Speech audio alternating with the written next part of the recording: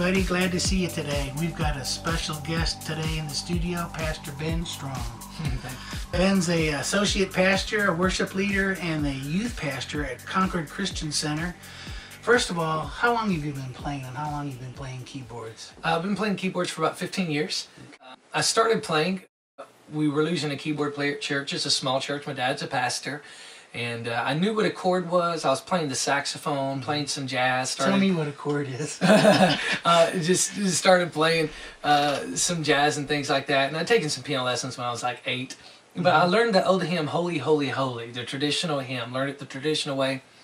And my dad walked out of his office on a Sunday afternoon when I'd first learned to play it. He said, "You're going to play that tonight." 2 weeks from then, I was leading worship on Sunday morning with a band, playing and singing. Oh, wow. Yeah. Wow, that's amazing. So he just basically picked you up, threw you into the pool, and said, "Start swimming." Yes, sir. Yes, sir. And we did. Oh, my goodness. Oh, my goodness. Let me ask you, leading praise and worship, I mean, and your services are awesome. I've had the opportunity to be part of some of his praise and worship, and it's always just so easy playing with you. And it just kind of, he's the jazz guy, I'm the rock guy, but let me tell you, it goes together just perfectly like this. God will put all things together here. But what has leading praise and worship really meant to you, and how has it affected you in your life? Like when we talk about leading praise and worship, we really talk about leading as an overflow, really, of what's going on the inside of you. And you know, it certainly, there takes some leadership ability to be the leader of a team and to coordinate. But for me, really, it means going along the spiritual journey with the congregation, just like if I were doing any other part in the church. It's just kind of flowing along with where God's taking us, what God is doing in the people. And really, I think it's that spiritual journey, just being along for the ride with our team and with the congregation. Wow. Well, you've kind of are keeping up to date here. I know you're using Ableton Live when you play, and using click tracks, and a lot of people are probably interested in that, and we'll get into that a little bit later here. But since you are sort of a techie-oriented kind of guy here, and you're using click tracks and loops and that sort of thing in your service, you've got a great keyboard. How important do you think technology plays in praise and worship now today, and do you think it's really relevant? Okay, I think that's a really good question. First of all, when it comes to technology, I fake most of it.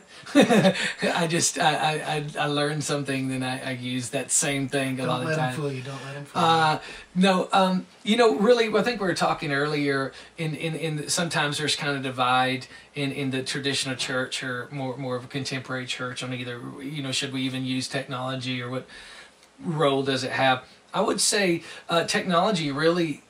It can just be an enhancement of your instruments. You know, if you're playing guitar, you maybe pull out some extra pedals, and really it expands your instrument. And sometimes technology, sometimes the computer generated stuff can be an extra instrument. Sure. Really. Sure. And you know, it's just an expansion, I think, of what God's already placed in our heart. You know. We encourage our team to expand, to constantly grow, regardless of what age you are, what instrument you play, to grow, learn more about your instrument. And that enables us, I really feel like, to flow better with the Holy Spirit and what He's leading us to do in a specific service. So I think it really is just an expansion of what God's already placed in your heart or your instrumental skills. Great, I agree. And you're mentioning that the technology is like an instrument, and I couldn't agree more, because I always say the studio is an instrument. You can get in there and write, and you can use the studio and get certain effects.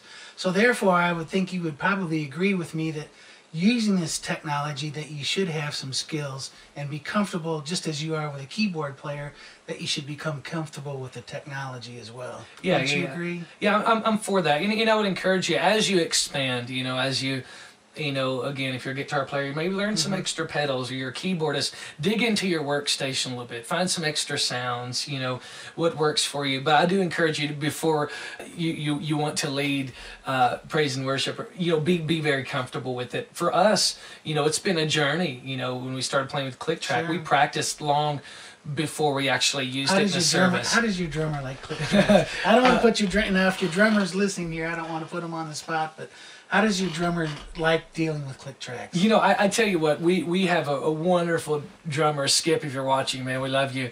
Skip is you know, he's older than me. He's a different generation than I am. But we've been blessed because Skip's timing is nailing it. When we started using the clicks, he was right on the money. It really didn't affect him a bit. You know, we had to practice a little bit just to get used to hearing, you know, in our ears. We had to move to headphone amps and in-ear monitors. He loves it, really. And now when we don't have it, like the computer had to go in the shop the other day and we didn't have it for one service. And we, you know, it's just so different. But he's super. Where's my click? Where's yeah, my right. Yeah, that's what we're wondering. Click, click, click.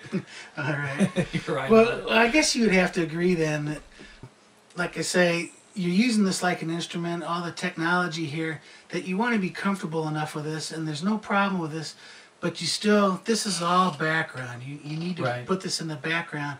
I always like to say that the praise team should be invisible, that you don't want to have distractions. So if you have timing errors and that sort of thing, if the drummer's playing out of beat, the congregation may just pick up on that. You know, they're concentrating on the drummer, and that really shouldn't be the case. They should be concentrating on the Lord, because aren't you leading them into worship? And you want to use this technology to be as seamless as possible. I think, yeah, absolutely. And I think I would also say the reverse, because some of you watching, you may be in a very contemporary setting, and some of you watching may be in a traditional setting, and say we're wanting to move that way. And so I would say, you know, again, you know, going back to being very comfortable with the technology, but I would also say as you're introducing it to your congregation, maybe it's something you don't do all the time, is to start small, you know, maybe just with one song that the congregation knows really well, and, you know, introduce some backing tracks or something like that, and to start small so that it doesn't become a distraction, because I think sometimes technology could be as much of a distraction as a help. And so that's why we were just really want to be spirit-led, be very comfortable with it, so it becomes part of us as an instrument. And I think you were saying that a while ago, how important it is that it becomes an instrument and becomes an enhancement to what we already do. That's great. That's great. Well, I think we really covered some things that are really important with praise and worship here, as far as how the technology, a lot of you probably wonder, you know, is it really okay to have some of this technology in praise and worship? Right. And or is that just kind of a feel-good kind of thing here? Right. Okay. At any rate, we're going to have Pastor Ben around for more videos, I know, because we've got a lot more to ask. I appreciate you stopping in today. Ben, you don't know how much I appreciate you coming out. And we'll be back here. Subscribe to the channel, and we'll see you soon. All right.